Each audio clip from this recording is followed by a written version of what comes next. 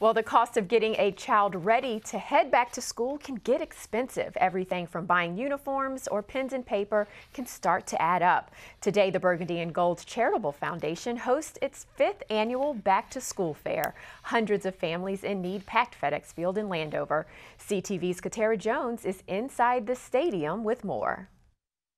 The goal is to equip every child in need with the proper essentials to start the school year off right, so kids and their parents can come to this station just right here, pick up a book bag just in time for the start of the school year.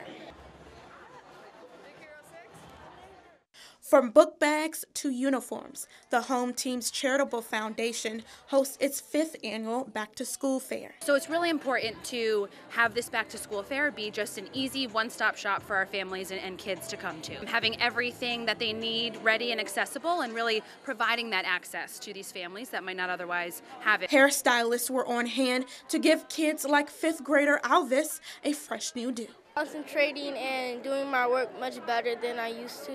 When I get home, I'm gonna be studying and studying my homework, and then after that I will read an hour of books. Former Burgundy and Gold wide receiver Josh Morgan was giving out school supply kits to children. For one, it helps the families financially, because a lot of families, don't really have it. A lot of families stretching the dollar thin and have a lot of kids. So I definitely hope it helps them financially and takes a lot of stress off of them.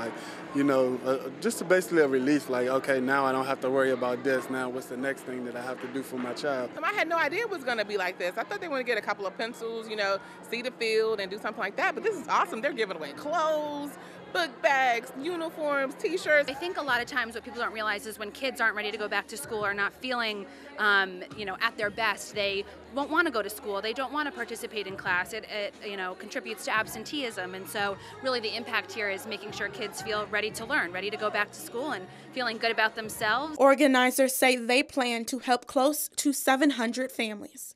Reporting in Landover, Katerra Jones, CTV News.